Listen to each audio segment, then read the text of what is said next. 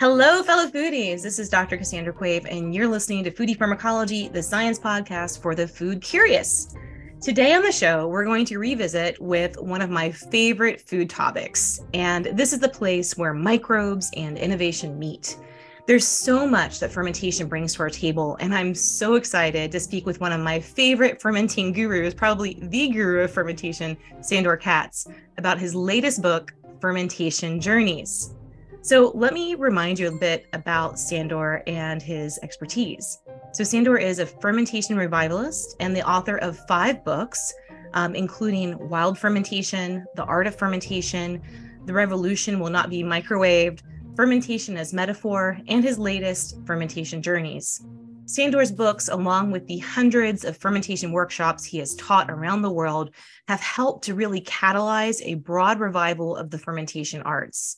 A self-taught experimentalist who lives in rural Tennessee, the New York Times calls him one of the unlikely rock stars of the American food scene. Sandor is the recipient of a James Beard Award and many, many other honors. So thanks so much for coming on the show, Sandor. It was so much fun speaking to you. I think we went back to season 2 of the show. And when I saw your new book come out, I just had to invite you back. And I'm also really looking forward to the awesome workshop that you and Julia Skinner are going to be offering at the upcoming joint conference of the Society for Economic Botany and Society of Ethnobiology that's going to be in Atlanta this June. So much to catch up on and talk about today. Well, thanks so much for having me on your podcast again. And I am looking forward to coming to Atlanta for those conferences in a couple of months. And I think that, to me, fermentation is just, a really integral part of, what we would describe as ethnobiology. And, it's just such an important part of how people everywhere make effective use of whatever kinds of food they have in abundance.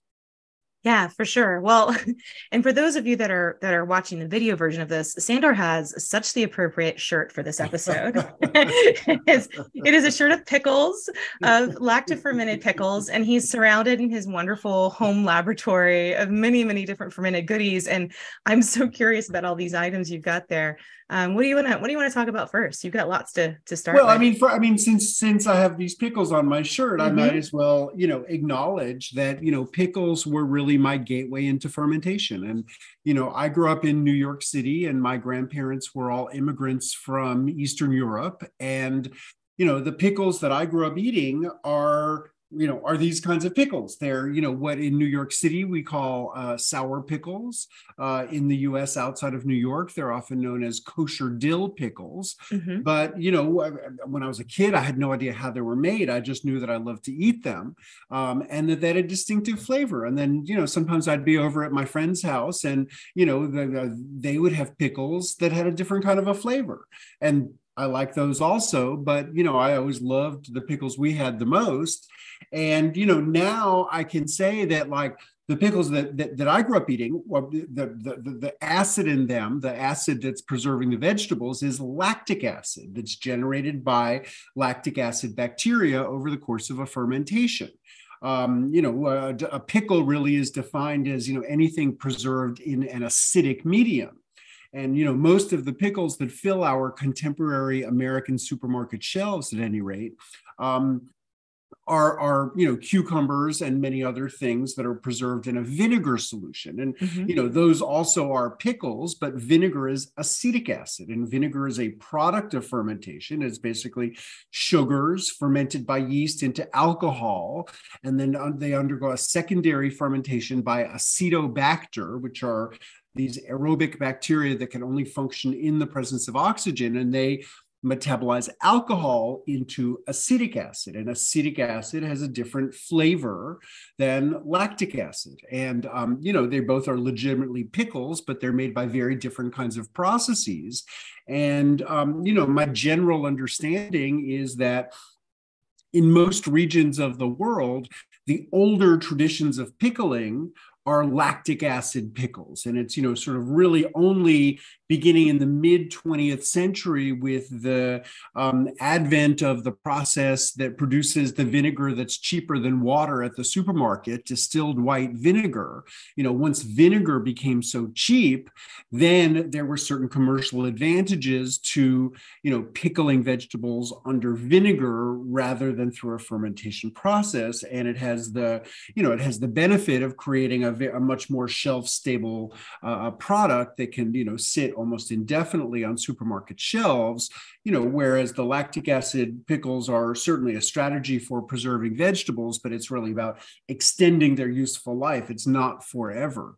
And, especially in warm climates like where we live, once you're in the hot summer temperatures, there are enzymes in the vegetables that will turn them into mush. So, there are limits to, how long food can be preserved using these traditional methods. But, what I would point out is that the critical time for preserving vegetables is cold weather when there's no fresh vegetables. So, lactic acid fermentation does a great job of preserving vegetables from periods of abundance into and through the periods of scarcity, which in, most temperate climates would be a time when it's colder, when there's no fresh vegetables to eat. And so, fermented vegetables really in many contexts have been important survival foods to enable people to preserve essential vegetable nutrients to sustain them through the period of relative scarcity, generally the wintertime, when there is, not so much abundance of fresh vegetables. Yeah, I've totally seen this in field studies where, folks are gathering wild foods or they're cultivating foods and harvesting them. And you're right, when you don't have that option to go to the grocery store, when you're dependent upon all that you gather and grow yourself, this is a fantastic way to preserve those nutrients. I guess one thing that might be, I think, interesting to the audience too is, can you differentiate between, what's going on with lactic acid fermenting bacteria in these? Because this is really like a probiotic that you're consuming, right? Whereas vinegar pickles are not. Can you elaborate a little bit on that? Yeah, sure. So, basically, so first, let me just say that lactic acid bacteria are ubiquitous. And there's a little bit of confusion sometimes because they're called lactic acid bacteria. People imagine that the source of them is from milk. And, while certainly all milk has lactic acid bacteria, and the spontaneous fermentation of the raw milk of healthy animals is a lactic acid fermentation that creates lactic acid, and the lactic acid, basically protects and preserves the milk. It's not only milk that has lactic acid bacteria. Botanists and microbiologists have come to the broad conclusion that all plants growing out of soil on planet Earth are host to lactic acid bacteria. They're certainly not the only bacteria present on plants. They're not even necessarily the dominant bacteria that are present on plants. But once you get vegetables submerged, generally under a saltwater brine solution, every single time, lactic acid bacteria are what will become dominant in that environment. And so you basically have bacteria that are already on the vegetables. You create the condition that is conducive to their rapid proliferation and growth. And then as they grow, what they're doing is they're consuming carbohydrates from the vegetables and transforming them into lactic acid, as well as some other, relatively minor byproducts. But the lactic acid in particular is what enables the vegetables to be preserved safely. And, food does not really get safer than fermented vegetables. Because, if there happened to be some cells that got on the vegetables of Salmonella, E. coli, other kinds of bacteria that could potentially be pathogenic to us, none of them can survive in an acidic environment. So as the lactic acid bacteria metabolize carbohydrates into lactic acid and make the environment increasingly acidic, what they're doing is they're wiping out any potential pathogens. And they're enabling both the tissue of the vegetable and the nutrients of the vegetable to be preserved. Not necessarily infinitely or indefinitely, but over some period of time. And the other things that can happen is that there are enzymes in the vegetables. And for instance, what makes vegetables crispy and crunchy are pectins.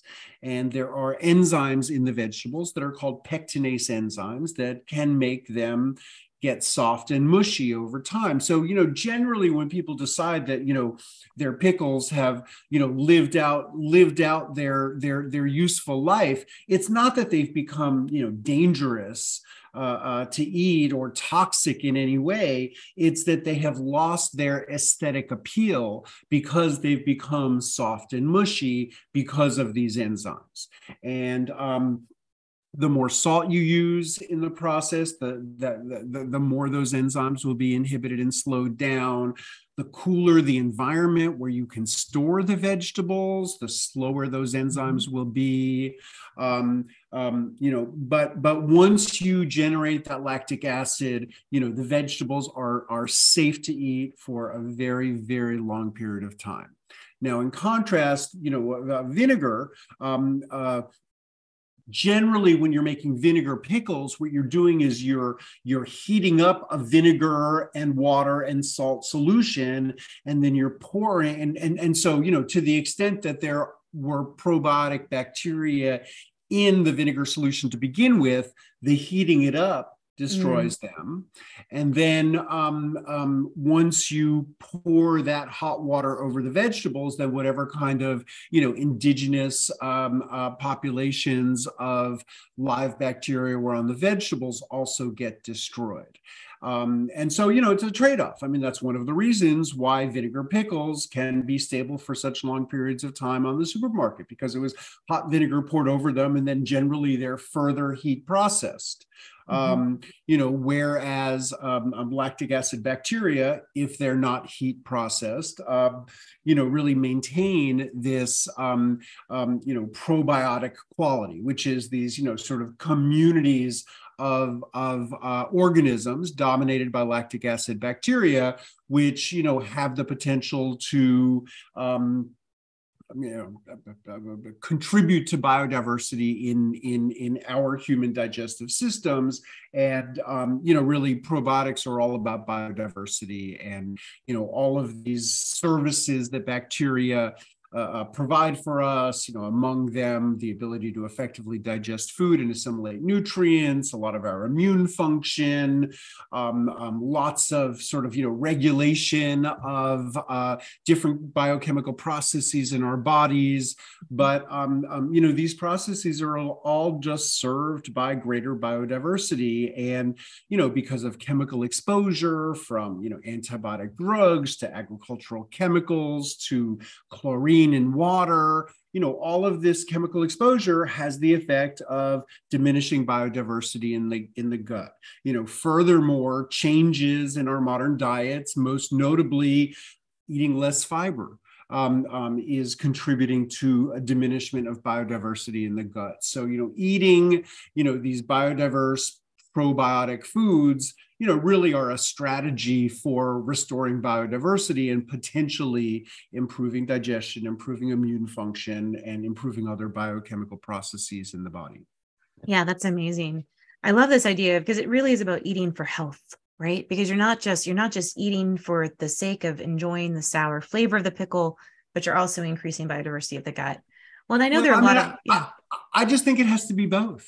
Yeah, because, absolutely. If you have some food in your refrigerator that like you don't especially like, but you have the idea that it's good for you, you're probably not going to eat it that much. So, I would say, pickles are also incredibly delicious. And I mean, many products of fermentation are. I mean, if you walk into a gourmet food store, most of what you're going to see are products of fermentation, and they're not there because they're regarded as being so healthy.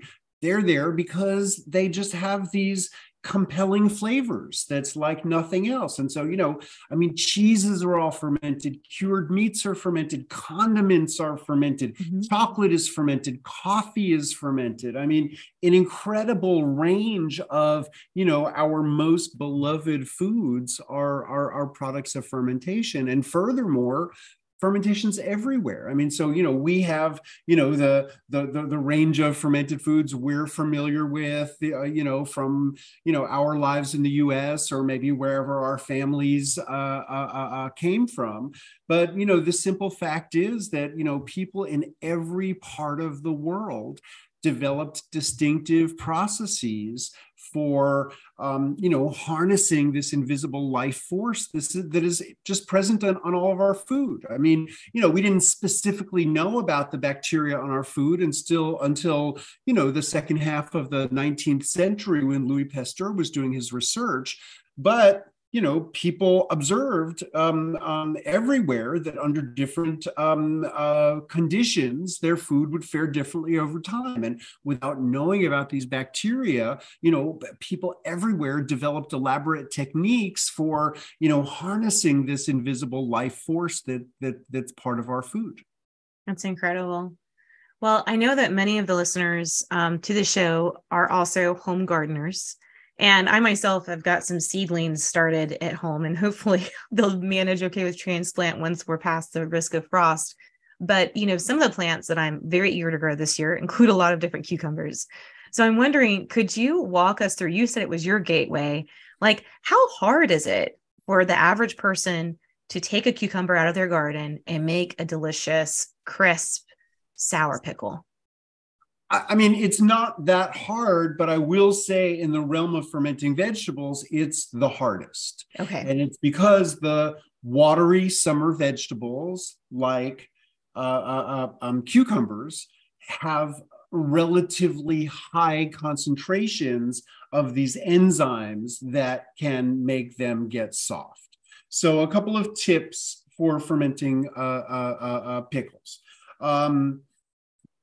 And I mean, let me just say that any vegetable can be pickled. I mean, here I have a jar of this is pao cai. This is a Chinese style of fermenting vegetables, and this is a little wedge of cabbage. There's some carrots. There's some celery. And any vegetables can be fermented, and these firmer vegetables are easier to ferment. Okay. And but you asked about cucumbers, and there are some techniques to trying to discourage, to inhibit these enzymes. So, number one, you're growing your own cucumbers. That's great. The fresher the cucumbers, the better. If you can harvest cucumbers and then pickle them on the same day, they're going to stay crisper much longer than if you buy them at the store, meaning that they were, harvested last week or at some earlier time. If you are working from store-bought cucumbers, what I would highly recommend is soak them in ice water for a half an hour before you start. That seems to really help firm things up. Another trick is that every cucumber has a stem side and a blossom side. And so where you don't see the stem is where the blossom side is. Take a little paring knife, or if you have long fingernails, you can just use your fingernail and scrape away any residue of the blossom from the blossom side, because that's really where you'll find the greatest concentration of these enzymes. So, get rid of any residue from the blossom. Then you want to use a fairly salty brine when you're working with cucumbers, because salt will also, to some degree, inhibit these enzymes. So generally, when I'm pickling cucumbers, I mix up a 5% brine solution. And what that means is it's much easier in metric than it is in the imperial system. So for a liter of water, which is just a little bit more than a quart of water, you would use about 50 grams of salt, which is about 3 tablespoons of salt. So you want to mix a fairly salty brine solution. Now, you want to use as little brine as possible over the vegetables. So generally, less than half of your volume will be this brine. So your pickles actually won't be 5% salt. They'll be more like 2 to 2.5% salt. But that's a really, I mean, to me, that's a very nice level of salt to eat, but it also is a high enough level of salt to really slow down those enzymes. Then the other thing is, if you live in a hot environment like you do in Atlanta and I do in Tennessee, then you don't want to ferment them at ambient temperature for weeks. As you might if you came from, Russia or Poland or somewhere where there are big traditions of eating these kinds of cucumbers, but the temperatures tend to be considerably lower. So, when I do them, in my kitchen, which is not air conditioned at all. So, the days in my kitchen will often be up in the 80s Fahrenheit. And then, and then the nights might just get down into the 70s. So it's staying pretty warm most of the time. I'll just leave them on the counter long enough for the color to change from, the bright green of a fresh cucumber to the duller olive green of a finished pickle. And then once they change color, then I put them in the refrigerator and I try to bury them in the back of the fridge for 2 more weeks. And the lactic acid bacteria will continue to, produce more lactic acid, make the flavor more sour. Now, the one other thing I neglected to mention is adding grape leaves. There are traditions in a lot of places of adding grape leaves, sour cherry leaves, horseradish leaves. Generally what all these have in common is tannins, and it's the tannins that help to slow down these enzymes. So, where I live, I can just walk outside and find some grape leaves. If you live in an urban area, maybe if you go to a farmer's market, ask any of the farm vendors who if they could bring you a handful of grape leaves, because most farms will have grapes growing on the edges. People sometimes tell me they've had success using other kinds of tannins, including putting a tea bag in, picking some oak leaves. So, there's other possible things you can do. My go-to is grape leaves. So fresh cucumbers, ice water, scraping off the blossom end, adding a handful of grape leaves, a strong enough brine, generally a 5% brine, and a short fermentation if you're in a hot environment, but let it continue in the refrigerator. Amazing. Okay. I think I can definitely follow those instructions, and I'm sure many of our listeners will be eager to do so as well. That's so cool. Well, I know, Sandor, you've also worked with much more complex recipes in your journeys, and I want to make sure we have time to talk about your latest book about fermentation journeys. First of all, what kind of, show us off the cover. It's a great cover. Yeah. So, what are some of the big takeaways from your latest book? Where do you take readers? Well, this book is about fermented foods and beverages that I have learned about mostly in my travels, in some cases from people who I've met who are from or whose families are from different parts of the world that I have not personally been to. And so, this is really an exploration of global fermentation traditions. And, as I said earlier, fermentation is practiced everywhere. I would describe fermentation as an essential aspect of how people everywhere make effective use of whatever food resources are available to them. And, on every continent of the world, in every place where there are long traditions of human settlement, there are traditions of fermentation. So a lot of it is driven by places where I've been invited to teach about fermentation. And then my hosts have taken me to, meet local people who are making, some kind of distinctive local fermentation. So, for instance, Mexico, which is a place that I have traveled to a number of times to teach about fermentation. There's an incredibly wonderful beverage that I've fallen in love with called pulque. Now, pulque is a short, spontaneous fermentation of the sap of maguey. Maguey is like a succulent plant from dry land environments. you don't really see maguey where I live here, or probably where you live in Atlanta. So it's not really something that I can make at home because I have no access to this plant, and it takes quite a few plants to get enough sap to make any significant amount of pulque. So pulque would be an example of something that's very specific to its environment. But ultimately, I would say that all food traditions are specific to environments, or at least emerged as specific to specific environments. And fermentation is no different. The things that we ferment are the things that are abundant, and what is abundant is going to really have to do a lot with what your environment is, what your climate is, and things like that. And then furthermore, how you can ferment them is going to depend to some degree on what the temperature and humidity conditions are like in that place. So some of the things like pulque, I write about them because I think that they're really interesting, but people who live outside of the range of where the specific plant grows are not necessarily going to be able to replicate them. But other things, I've investigated and, kind of developed recipes. So for instance, I already showed this jar of pao cai. Pao cai is a Chinese name that means almost exactly the same thing as sauerkraut. It just means like sour vegetables in Chinese. And, there's certainly not like a unified way that everybody in China is making their pao cai. I mean, I've spent about a total of 2 weeks in China, so I could hardly be regarded as an expert, but, I got to try enough families and chefs pao cai to realize that like, oh, this is not a unified practice at all. People make it a lot of different ways. But as it happens, the first day that we were in China, we randomly met this woman whose name was Mrs. Ding. She lives in Chengdu, which is the capital of Sichuan province. And, the way we met her was kind of funny because we were just walking around our first day arriving in China. We were a little bit jet lagged. We were walking around in the afternoon, and I saw these sausages hanging and curing from a clothes hanger outside of a window.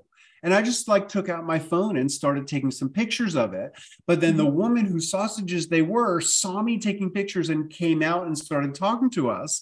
And, thankfully I was the only one in our party who didn't speak Chinese. And, once she heard that we were there to investigate fermentation, she invited us into the apartment, and she served us a beautiful lunch, and then she gave us a pickling lesson, and so these are more or less Mrs. Ding's recipe for pao cai, and so it's a brine. She uses a much less salty brine than I just described for the cucumber pickles, probably closer to 2% salt. And then also she puts a little bit of sugar into the brine, which doesn't make the pickles sweet. What it does is it gets the fermentation going really quickly. Yeah. And in the end, it ends up being more assertively sour. And then it has all kinds of different seasonings in it. Yeah, I see that star anise there. There's some star anise. There's Sichuan peppercorns. There's ginger. There's black cardamom. And I put some licorice root in it also, a little dried licorice root. So I make this spiced brine. Then the first batch of vegetables that you put in, and my general guidance would be use firm vegetables. But you want them, you don't want to grate the vegetables or make them tiny, because then you're never going to separate the vegetables from the seasonings that are in there. But also you don't want the pieces to be too big, or else the flavors won't be able to penetrate in time into the center. So, sort of medium chunks of vegetables that are going to be easy to pull out, but the flavors will be able to penetrate relatively quickly. And the first batch of vegetables that you use with this brine will take about 2 weeks. But the cool thing about this is it's a perpetual brine. So I've been reusing the same brine for about 5 years now. And of course, salt migrates out with the vegetables, so I add more salt. The flavor of the various seasonings will will also migrate out and be spent over time. So I periodically replenishing and putting some more slices of ginger root in, putting another piece of star anise in, putting some more Sichuan peppercorns in. So, over time you have to augment it, but the brine itself gets sort of denser and denser with flavor and with lactic acid bacteria. So if the first batch of pickles take 2 weeks, then, once the brine is really mature, you can put vegetables in for 24 hours. Wow. And pull them out and they're pickled. So, this is a really wonderful thing that I learned about in my travels and wrote about in this book that's, really very easy to replicate in any kind of a home kitchen. And, what I encourage people reading my recipes to do is to, don't consider this like set in stone. I learned Mrs. Ding's way. I've kind of tweaked her recipe a little bit, but you can tweak it too. She didn't put garlic in. If you love garlic, you can add some garlic into yours. If you don't like the numbing flavor of Sichuan peppercorns, you can leave them out. Oh, I forgot chilies. I put a few dried chilies in here also. But if you don't like if you don't like the heat of chilies, you can leave that out. It's a very versatile process. And what I observed just from tasting a half a dozen different people's pickles is that everybody does it a little bit differently. I mean, just like these kinds of pickles. I mean, the ones that I grew up with were like garlicky, lots of dill. I taught a workshop in Poland, and some of my students got into a heated argument about how to season cucumber pickles. And, some of them were like, oh, never dill, use allspice.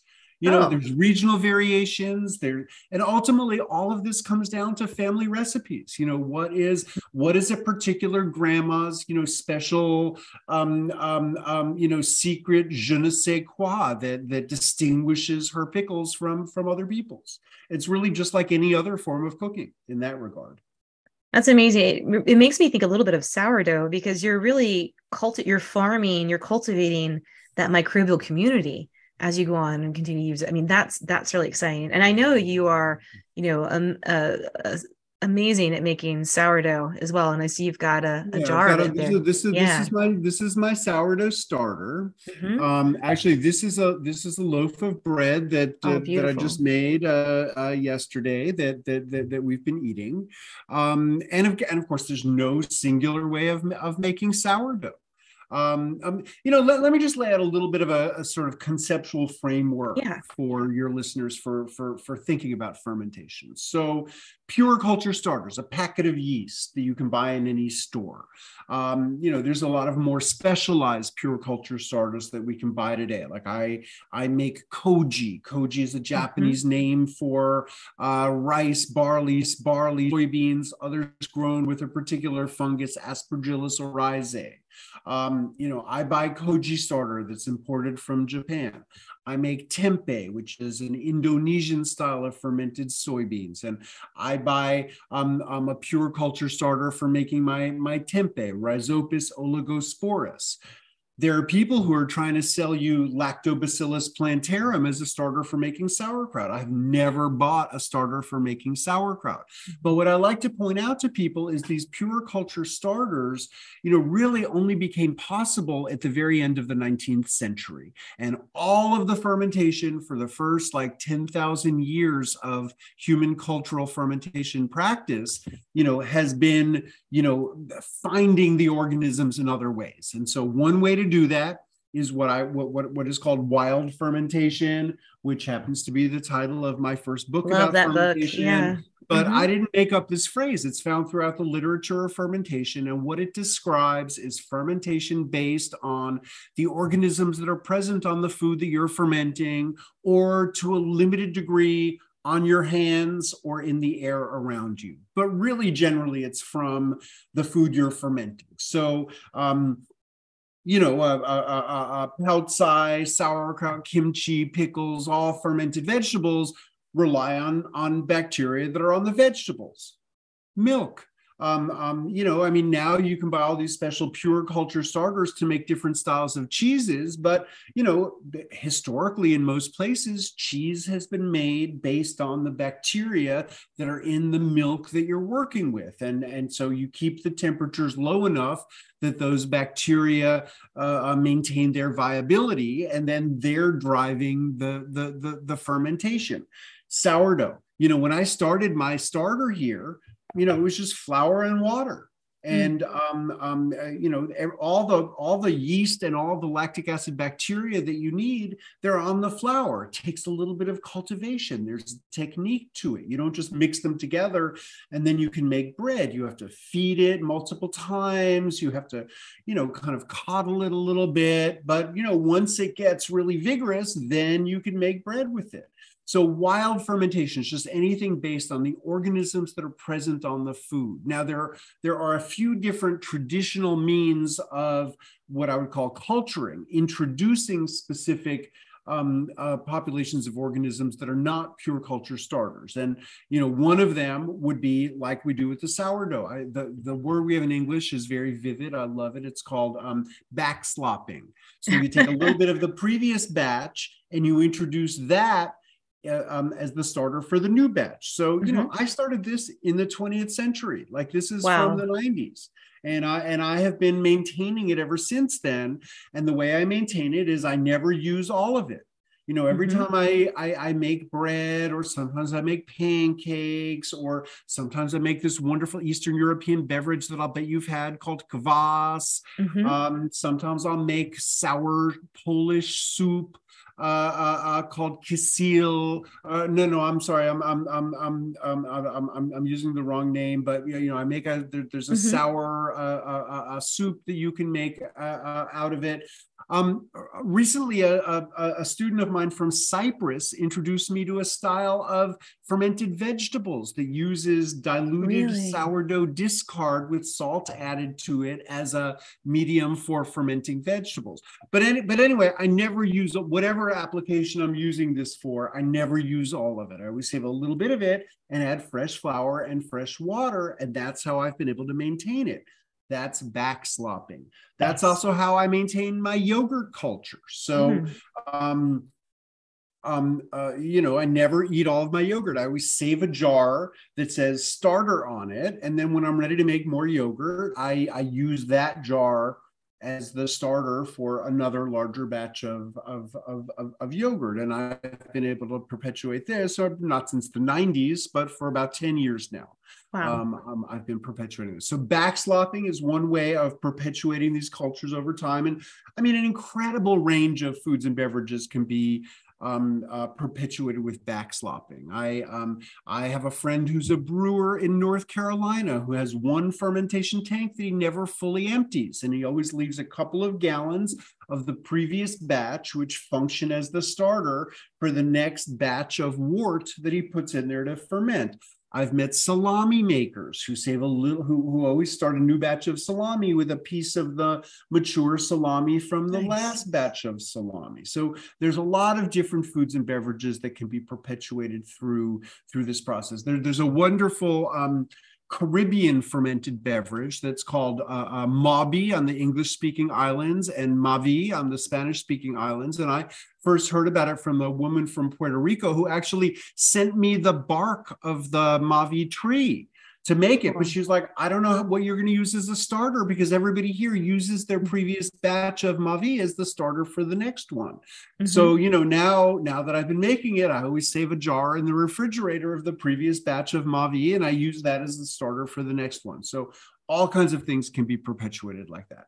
The other kind of a starter, other than the pure culture technological starters and backslopping, are these starters that have evolved into distinctive physical forms. So we call these scobies, symbiotic communities of bacteria and yeast. And right now, probably the most well-known example of this would be kombucha. So it's the mother of kombucha, looks like a rubbery pancake. And then you mix up some fresh sweet tea, cool it down, and then you just put that pancake and it floats on top, and this community of organisms that are part of it like grow into the sweet tea, metabolize sugars into acids and a little bit of alcohol. And also the mother grows thicker and thicker. So anybody you meet who's been making kombucha regularly has more than they know what to do with of the kombucha mothers, and they're always eager to give them away and share them. And when I first got introduced to kombucha in the mid 90s, I mean, there was no such thing as commercial kombucha.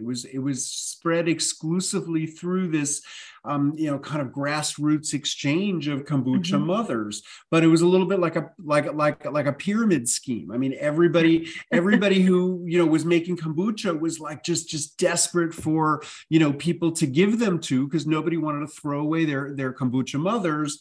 Although, as I've written about in a couple of my books, you can make candy out of them. You can make savory, chewy, like jerky-like things out of them. There's a lot of things you can do with extra kombucha mothers. But anyway, the kombucha is one of a handful of cultures that have evolved into these distinctive macro forms that we can see and that we can hold, that are host to some great biodiversity. And they're very interesting because the organisms that are part of them somehow collectively spin this skin that they share and coordinate their reproduction.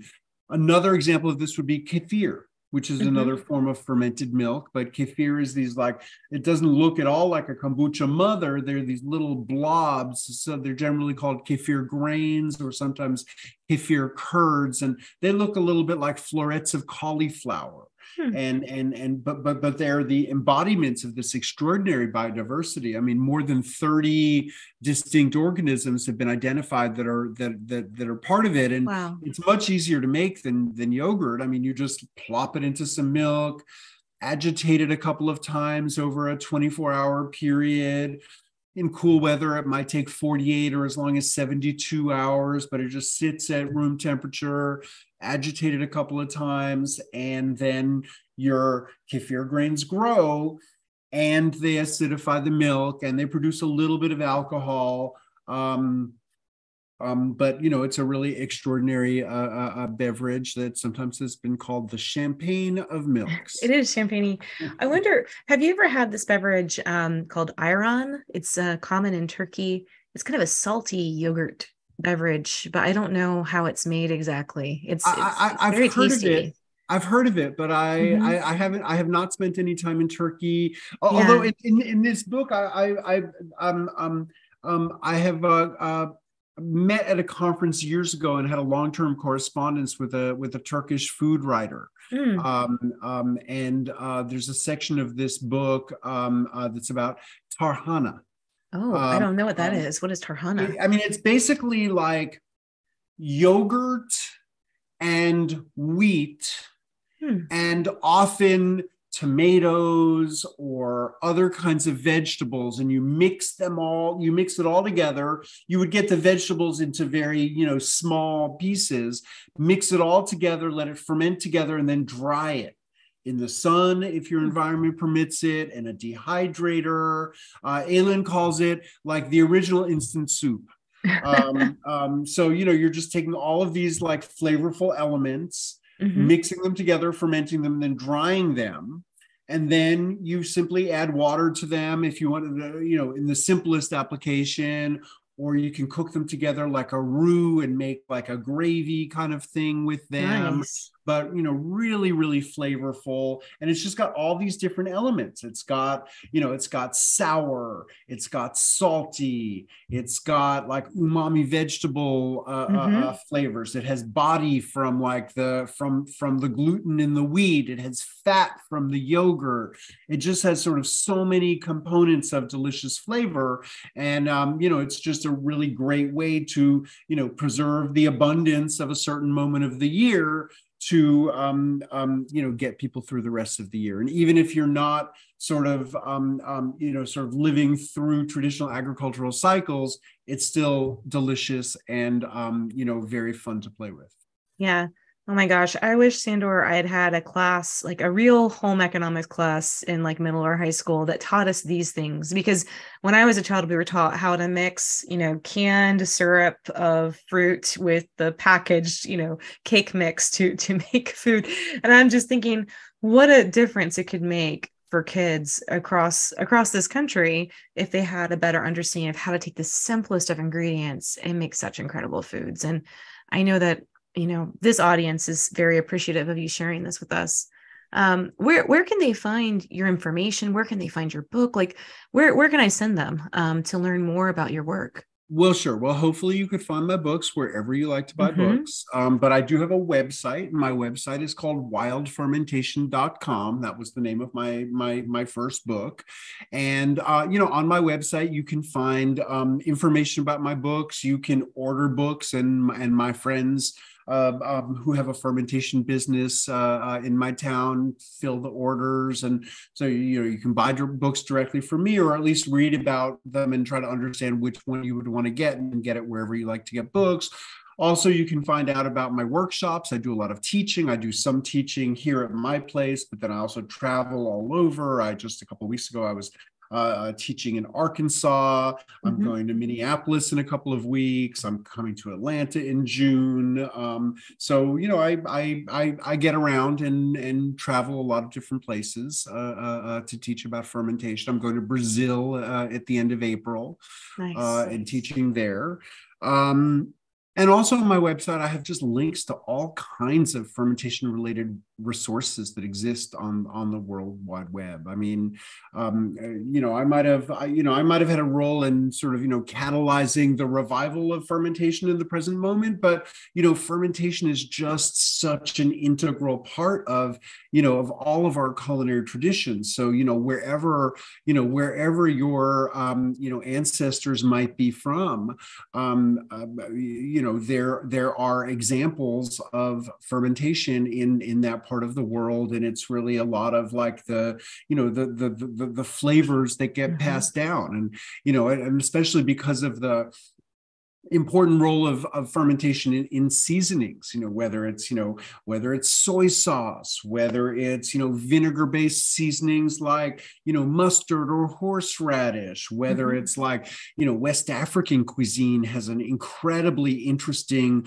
group of fermented seasonings. It has a lot of different names, which is what makes it hard to talk about in a general way. Dawa dawa is a name, Sumbala is a name, Iru is a name, but there are all these fermentations of African locust beans that have a sort of really, really, strong flavor. I think, if people tried to eat it just alone, most people would find it to be overpowering, but that's not the way it's eaten. It's used like a little bit in stews, and it really gives a lot of the characteristic flavor of many foods from that part of the world. My computer is sitting on top of a crock of soy sauce. And so, in another part of the world, soy sauce and miso and other related seasonings are the products of long fermentation processes. So,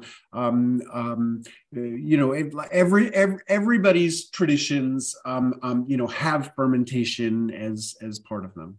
That's great. Well, great ways to connect with each other, with your food, through these amazing recipes. Thanks so much for sharing this with us today, Sandor. It's great to have you on the show. Okay, well, it's always a pleasure, Cassie. Thank you so much for having me. Thanks. You've been listening to Foodie Pharmacology, the science podcast for the food curious, recorded I think we're in March right now.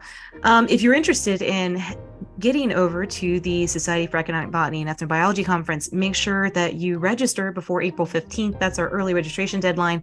Sandor will be there with Julia Skinner, giving an amazing workshop on fundamentals of fermentation and really getting to the art of fermentation. I want to thank our producers, to Christine Roth and Rob Cohen, for bringing us the show each and every week. And thank you to you, our listeners, for tuning in. Stay healthy out there, and I'll see you next time.